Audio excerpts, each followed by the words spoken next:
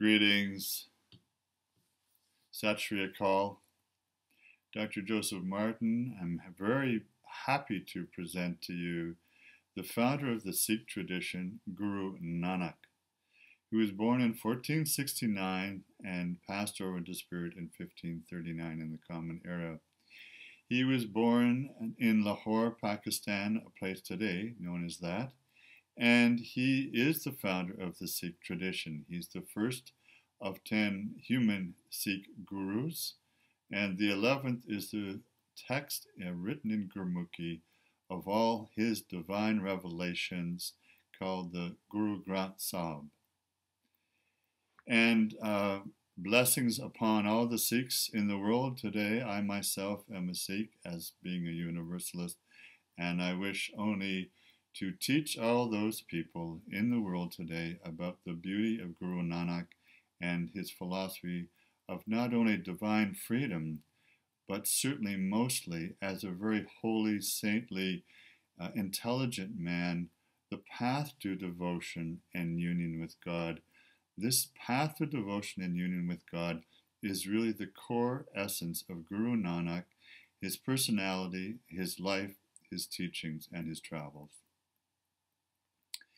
Now, he was witnessing all the suffering and the hatred and the violence in the 15th century and 16th century AD after Christ in this common era that were upsetting to his heart and his soul, caused great sorrow to Guru Nanak. And based on this and some of his travels in his vicinity of his hometown, when he was 30 years of age, he had some major visions, direct guidance and communication with God, in which for 3 days his clothes were found on the shore of a bank of a river, and people thought that he had drowned. But after 3 days, he actually came back and he put his clothes on, and he had completed his vision and came back with a message of unity of all world religions with just one God. And this is, of course, one of the great things about Guru Nanak. His presence in our day today is very telling and important. Along with all his many revelatory divine suggestions, he has a gift for music. And he traveled with his good friend, a Muslim friend, Bhai Mardana, who was a minstrel and a good singer, a beautiful voice, in fact, and created songs everywhere they went. Now, they went on 5 great long journeys on foot. They went north, east, south, and west.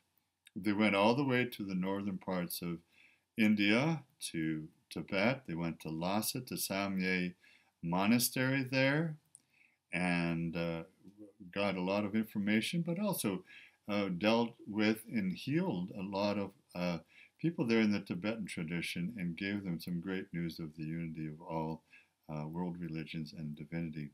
They went to the east, of course. They went to India, to Assam. They went to Bengal. They went to the south. They went to the west. They went to Medina and Mecca. They went to the entire Arab world.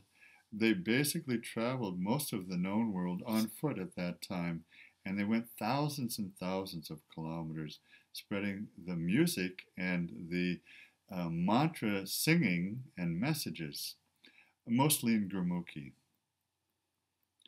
Now, Sikhism is a most beloved spiritual tradition, and what Guru Nanak warned about was the dangers of egotism, the dangers of putting yourself before God and putting yourself before other people and judging other people.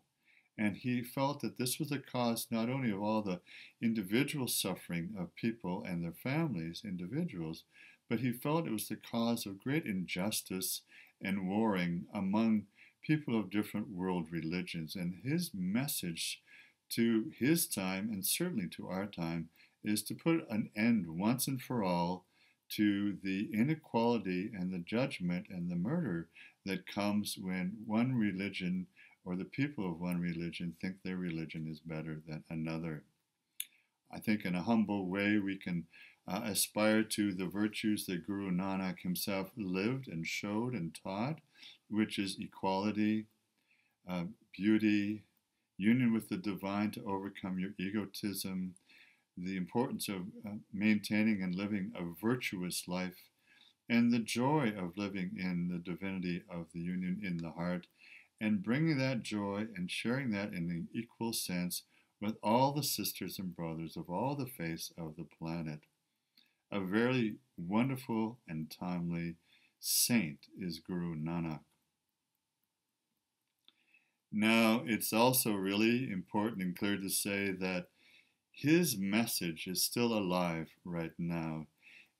You can read the Guru Granth Sahib, as I do, and you can visit in your heart the eternal golden palace of Amritsar, whether you go there physically or not.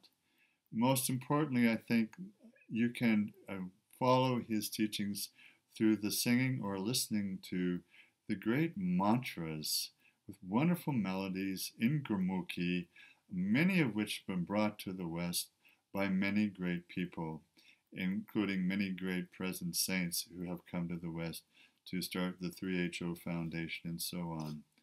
There are many people whose music I listen to, wonderful, beautiful music of these mantras sung. They're available online and on CD. And just for instance, although there are many others, you can listen to some of these great Guru Nanak revelatory mantras sung and played by Sanatana Kaur.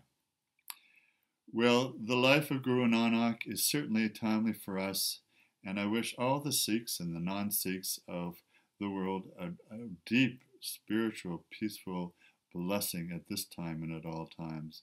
My goal is to allow people to educate themselves about all the great spiritual traditions on the planet and the great spiritual mystics and saints who brought these great revelatory gifts and gems to us now.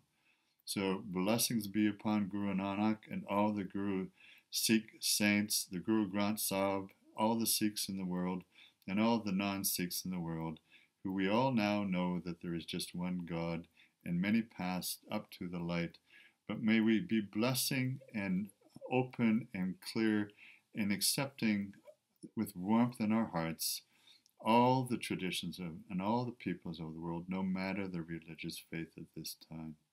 So I say to you all, Sat Sri Akal, and all blessings to Guru Nanak and all the peoples of the world, all the one sisterhood, brotherhood of all humanity.